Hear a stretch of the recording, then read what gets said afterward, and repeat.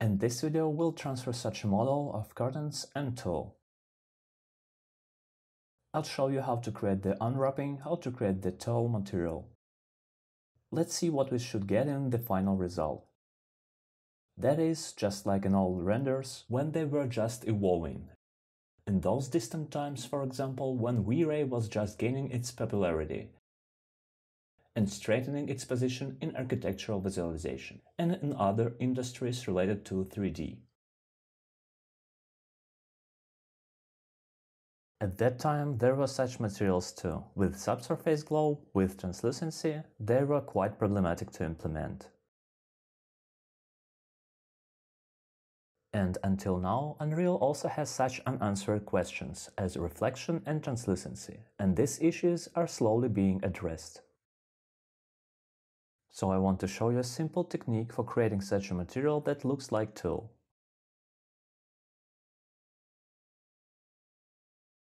This is the basis of any visualization of a curtain: subsurface glow, translucency. So that's the kind of result we're going to achieve. The result we'll achieve with you, it will be seen that this is textile. It will not be just a homogeneous material, but as you can see in the picture, we'll get this result. First of all, let's prepare the model. I will not use curtains on a classic curtain rod. I will use a hidden fastening on guide of the thin rail.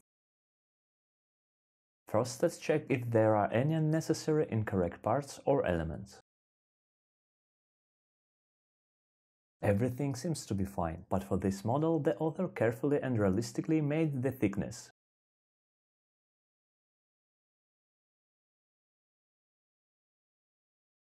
Which showed the fastening to the curtain rod. For our purposes, since we will attach our curtain to the guide, we need to remove this thickness. It's no use to us at all. So we select one polygon of this thickness and hold down the shift and we click next to the adjacent polygon. And the geometry of the thickness is selected with a loop, and then we just delete it. So we divided our geometry into two elements, one of which we just removed. Now there is, let's check it out, only one element of geometry left.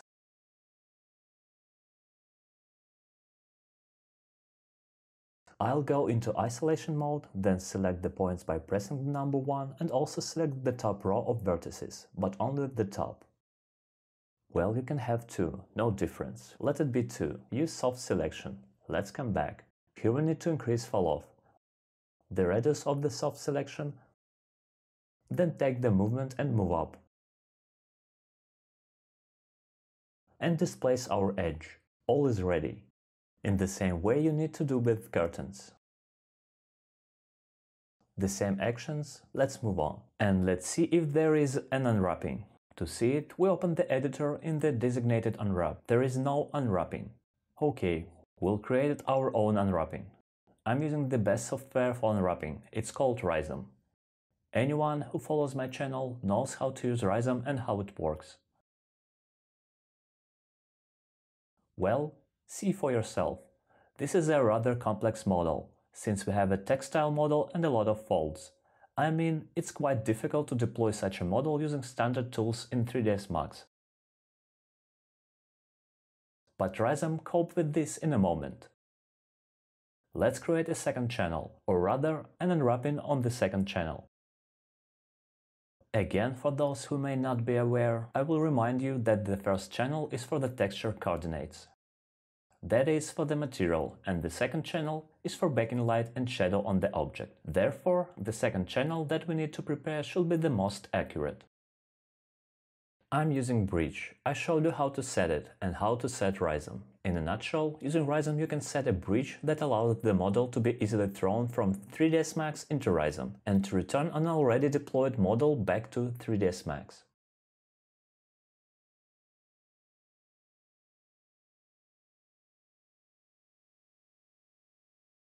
So how does Rizom work? The algorithm is very cool and the most optimal for unwrapping both in architectural visualization and for game development. Let's click on automatic unwrapping. That's it, the unwrapping is ready. Now I'm going to take a look at stretching polygons. If blue and red colors appear here, it means that polygons, islands are stretched somewhere or they are compressed somewhere.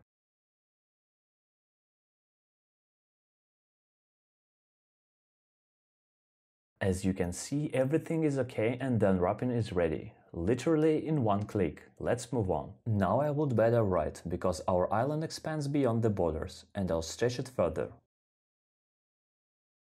The only island we've got, right? Press Ctrl+S, and this unwrapping goes into 3ds Max. Now we can just apply the UVW map, meter by meter, in the box parameters. But it is easier to do the following. We convert to editable poly. Now look, let's first check unwrap. There is a map channel in the settings here. So the first channel isn't there right now, right? Let's go to the second channel. And we don't need to select move, but abandon the first channel. We leave the first channel and we have the unwrapping that we just did on Rizom, right? So what can we do? We can go back to the first channel, but this time we click Move to shift our second channel to the first. We'll get the same unwrappings for both texture coordinates and light coordinates. That's all. Everything is ready to move the model. We will move it manually. We won't use any third-party plugins. First of all, I'm going to move our pivot down to the center.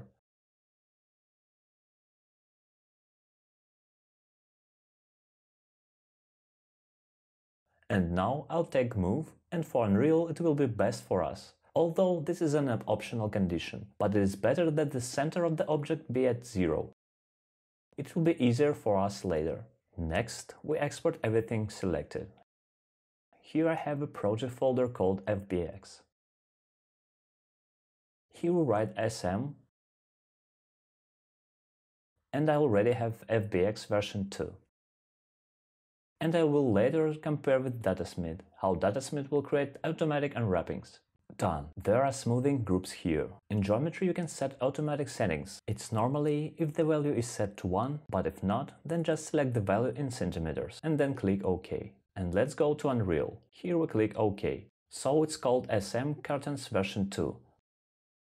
What do we need to click here? You need to click Import. First of all, let's remove our geometry. We just click Delete and delete again. Let's put our two new geometries here and set up the material. Now I'll also show you how to quickly configure the material. So now we move to FBX, select curtains here, we need to remove skeletal mesh.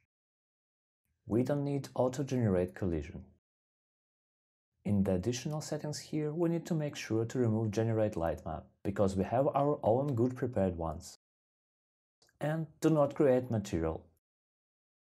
Then we click Import All. Before, of course, you had to create.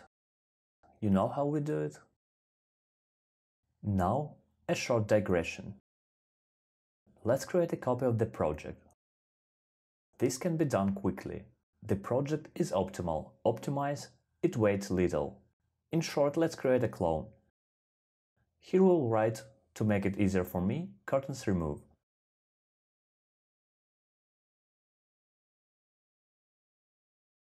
Create, continue.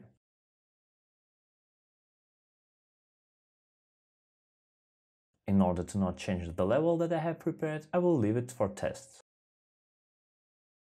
Because I saw in the comments you asked me to demonstrate how light would work with the windowsill. I basically prepared the scene, and we will continue to work with it. So we launch our copied scene. Now we will remove the curtains we don't need, those that were here, and set the loaded new ones. And then we'll also load Datasmith and see what the difference is. So, well, then I instantly remove the curtains, remove again. Import. Here is the version we need. Check it out here. UVs should not be generated and the material should not be created. Click Import. Geometry is being imported now. and I will create a new folder here.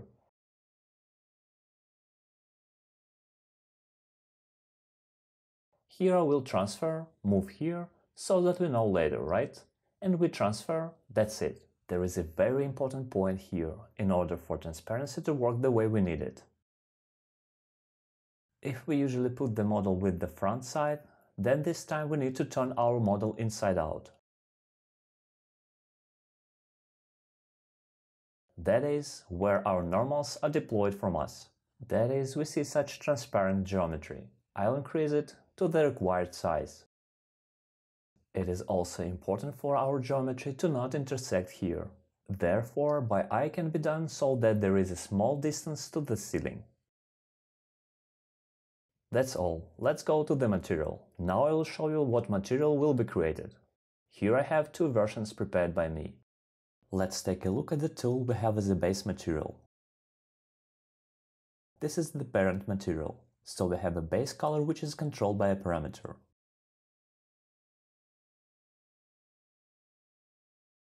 Also I pass it through multiply. And when we reach the maximum color, we can multiply it a little, using one more additional parameter. Then we put the variable exponential parameter in a Fresnel through lerp.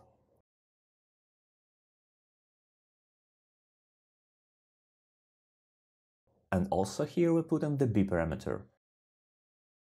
And in the A parameter we put the texture. That is, opacity will create such an effect of fallover tissue, and at the same time, a kind of transparency will be created.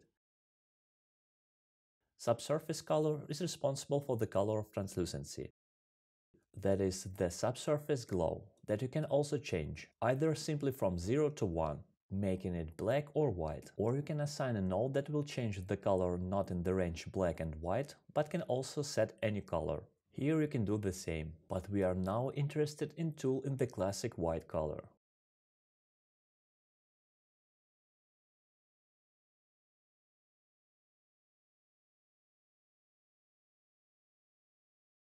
Next, I attached multiply to the texture. This means that if you want to change the coordinates of a texture simply as an uniform,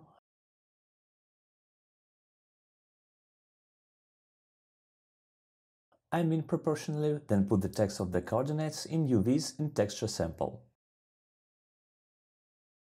But if you want to divide the two axes into U and V into X and Y, then we need to apply append and send the variable parameters in A and B.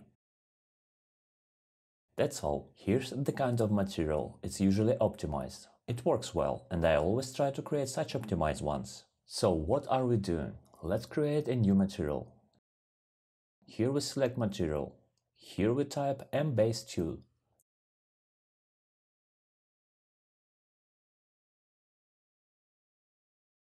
Let's go inside. Click enter to do this. I won't do multiplication. I'll just create. I hold down S, then left click, and this will be diffuse. We can add this diffuse to base color. Now press Ctrl plus W to copy it. Next. Take a look here. We don't have subsurface right now, so we look in the settings of the material itself. Here is surface, here is translucent, here we set subsurface. Let's turn it on so that the two sides are visible, because if we leave it that way, then our front side, which is the semi side now, will not be visible to us. In short, we need to set two-sided here, and now subsurface has appeared here. We set and rename here, that it is translucency.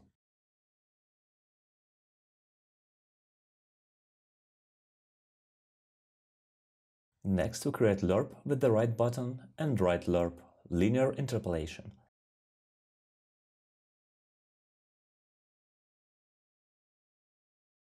Here we attach it to opacity. After that, we will create and place Fresnel into the mask. Now let's put Fresnel here in alpha. Let's create a variable parameter and name it Fresnel accordingly.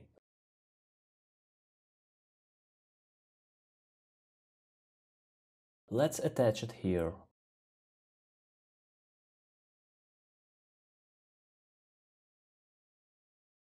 B parameter we get simply hold C, left click and just name it B. And in the A parameter we'll put the texture. Now I'll find this texture quickly. There is a tool here. We used this texture. Show in Explorer. Let's just open the folder where our project is located. Here it is. Fabric Alpha. New curtains we throw in here. This is our texture. The texture is quite simple. It is being imported now. Here you can see how it is imported in the import window's little part. Let's see how it looks. Here is how it looks. That's it. We'll use it. Let's go to material. Let's do it like this. Just throw it over here. We'll make this texture. If anything, it can be changed easily. We convert it into a parameter. That is, then the parameter allows us to set any texture, and we write it that this is alpha or opacity. We attach opacity to lerp, to input A. And then we need to create so that we can change the scale of the texture. We hold U, left click, that's it. If we attach it to the UVs now, then everything will change proportionally. Our object texture will change, but we need to make so that both pairs U and V, X and Y change themselves independently of each other. For this we use multiply. We set texture coordinates to multiply A, then we look for append. In the append we hold down S, a variable parameter. This will be U. If you click Ctrl plus W, this will be V.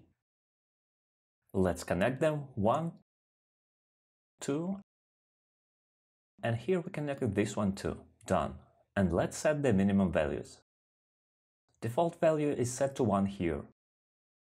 And we will leave the translucency as 0 for now. We also set Fresnel value to 1. For B we set value to 1 too. These are the default values.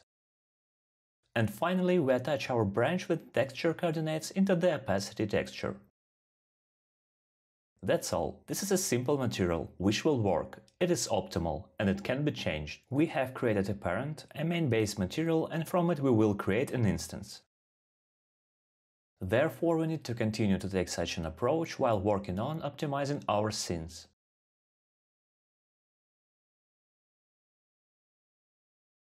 Well, as I said, we need to create an instance from the base material and go into it to apply this material. We have selected geometry now. We assign the selected instance to geometry. And now look, allow translucent selection is set here, right? And T hotkey also, so this function is not set by default. This means that clicking the transparent object such as a glass, for example, or with translucent parameter, we will select the object incorrectly.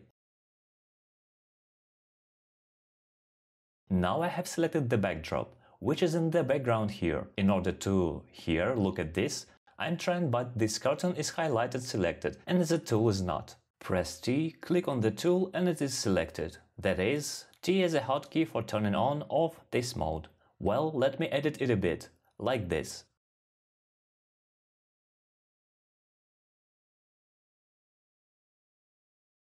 Since the optimal unwrapping was created, I will set the light mass value to 256 for it.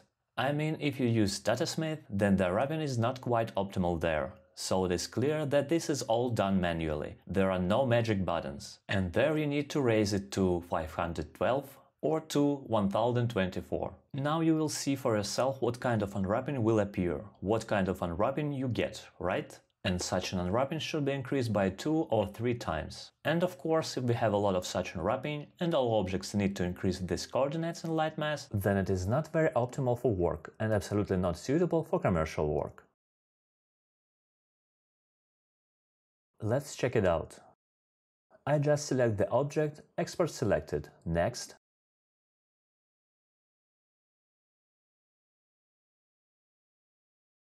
I save to a folder by selecting Datasmith.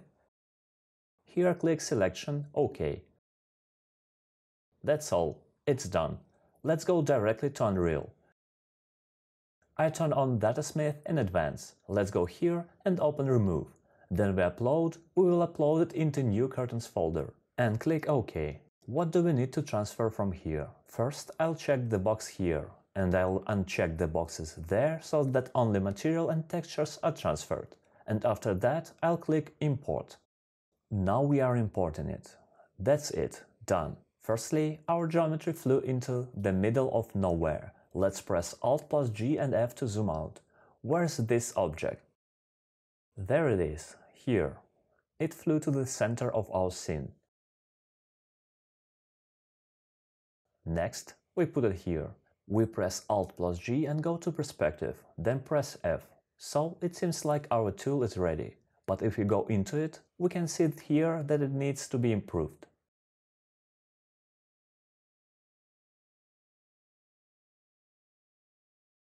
Refraction should not be here anyway, because Tulle has no refraction in. I mean, in translucency we don't need it, it's not physically correct. Besides, we have many different parameters. The textures are loaded 3 times. In short, it's not very optimal. Let's look at the parents' links. As you can see, there are many things here. And at the same time, in order for such material to work, it needs to be finished. That is, we need to set the subsurface and two-sided. Actually, nodes are code. That is, in fact, it's not so scary. In any case, the code increases the load on your computer. However, overloading takes place, because there are many identical textures here. That is, it was possible to assign one texture to different nodes. But firstly, they are copied, and every time the texture passes through a certain actions, it takes many resources, of course. It takes many compilations, the changes and saves take longer, in short, resources are gobbled up not optimally. Let's now see what geometry came up. So here is the first channel, you can recognize it, right? It is that channel, those coordinates that we have on the first and second channels. I will assign unwrap function now. Remember that we created manually such an unwrapping using Rizom, right? It was transferred because it was on both the first and second channels. And on the second channel, which is now the first one, Datasmith has created an auto-unwrapping.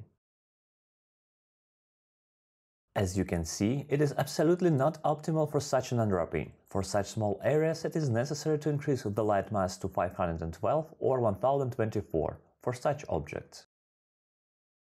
If there are a lot of such objects and it will be necessary to increase the light mask by 2 or 3 times, then the light calculation and the file size are lengthened, the materials are not very good. So if you want to get a good result, then everything needs to be done optimally by hand, and this method should be used everywhere. I mean, there are no magic buttons that people want, but actually Datasmith is a good tool. Although it requires improvement. That's all, it's done. So look again, we have 2 unwrappings. Our material is ready. The material is assigned, and we just need to click on Build. Build will be baked for 2 or 3 minutes, maybe 5 minutes this level. After that we will set up the material itself.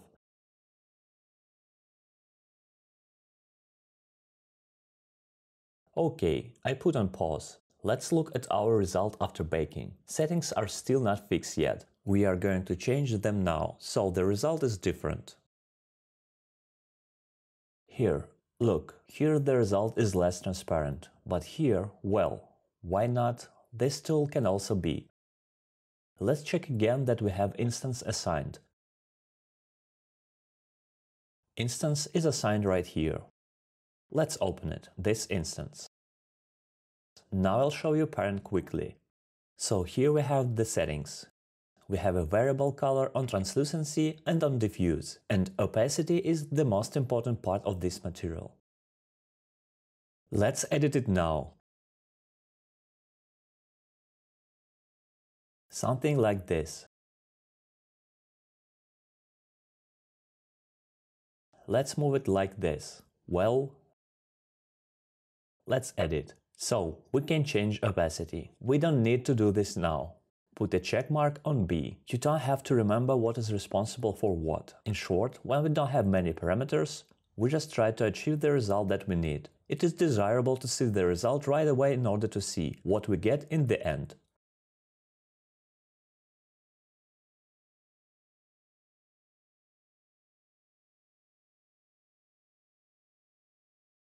Diffuse. Here, you see, you can make the Tulle darker. Here's the base color that we made. Here we can make its color lighter. The value is up to 1.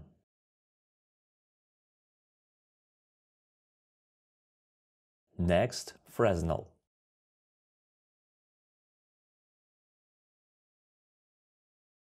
Translucency. Do you see? It can be changed too. UV and UNV.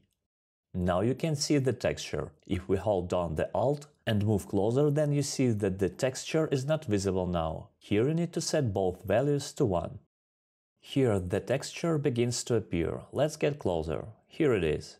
And I want to make it a bit disproportionate, so that this texture is stretched up vertically.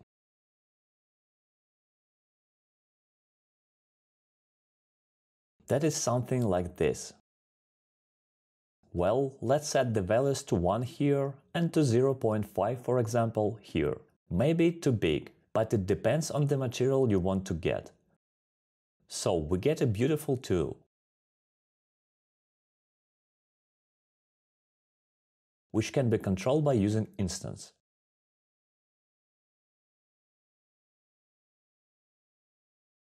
That is, we put it like this. Change the texture of opacity if we need it.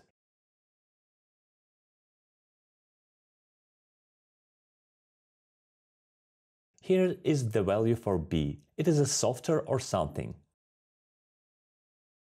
We can make diffuse darker. For Fresnel, you can set this. For translucency, here's the black color. Let's change it like that. The texture is probably too big now, so I doubled it.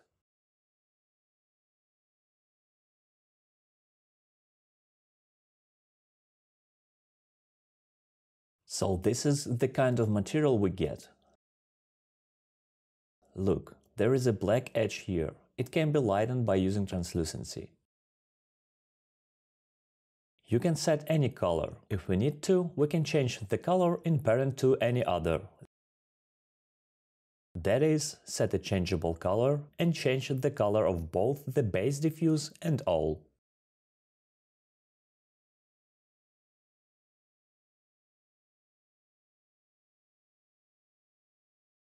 So now the base tool should compile and load. So you can make any colors, that is, once you make such a material and drag it from project to project. But the geometry will change. That is, geometry is very important. And it is necessary that it be of very high quality. That is, sometimes it needs to be manually edited, in order for it to be more correct, so that the result is realistic. And after that, the most important thing is to create the unwrapping. I am in favor of high-quality manual unwrappings. Besides, now the technologies in this matter have advanced, that the unwrappings are created very quickly. And now there is no need to spend time on manual unwrapping. It's all done in automatic mode in Rizom. The only thing you need to edit the seams there. But in general, if you want to achieve a good result, then you need to invest both time and knowledge. So in order to get a good result, you need to control every step and to optimize it manually, and do the unwraps manually. Yes, it is permissible to create the unwrappings in automatic mode using Datasmith, and to create materials using Datasmith. But these are very simple models, walls or books or very simple decor. Well, if you liked this video, like it as usual and support the lessons that I am recording for you. If you are interested in some topic or some material, please write in the comments. I usually consider all the offers and try to disclose the topic, which is offered in the comments. So don't forget to subscribe if you are not subscribed yet, and good luck. See you soon. Bye.